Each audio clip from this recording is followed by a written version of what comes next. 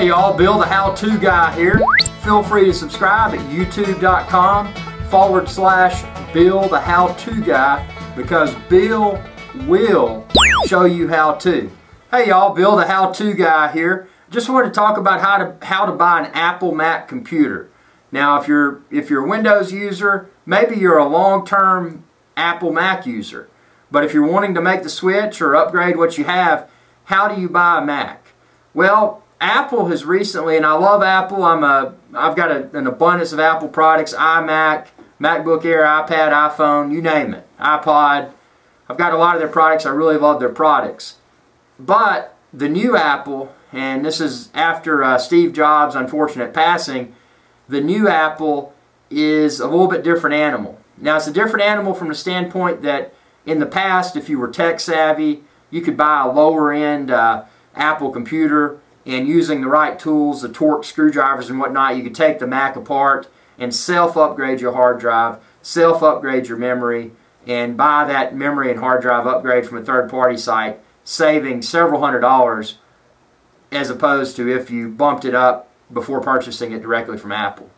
But Apple has recently made that more difficult because now they've migrated to solid-state hard drives and built-in memory. So at a high level, what that means, in the past, where your memory and your hard drive were separate components, they're now all integrated into the main board on the computer. Now that's a positive because it speeds up performance of the computer, but it's a negative from the standpoint that for people wanting to save a buck or two, or not a buck or two, but a few $100 upgrading the computer after they purchase it, it's making that impossible.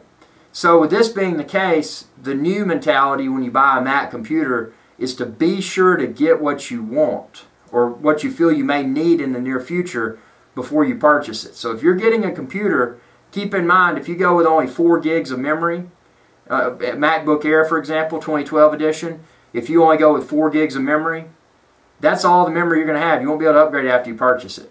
So get what you think you're going to need. For example, what I did, I just bought a MacBook Air 2012. I maxed out the memory at 8 gigs. And I got the 128 gig SSD.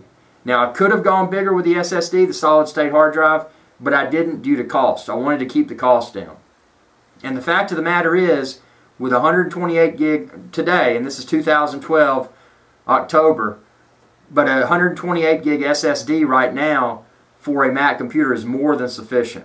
And what it means is that when you get the computer out of the box, you've got the operating system installed, the Mac OS X Mountain Lion, and you've got the iLife, which is your GarageBand, iMovie, those types of apps.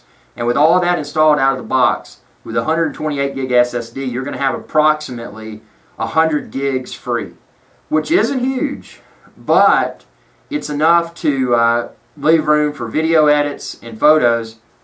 And then you can, if you really want to expand the amount of storage, you can connect an external Thunderbolt or USB drive externally. And keep in mind, those external hard drive options, they don't have to be Apple purchased.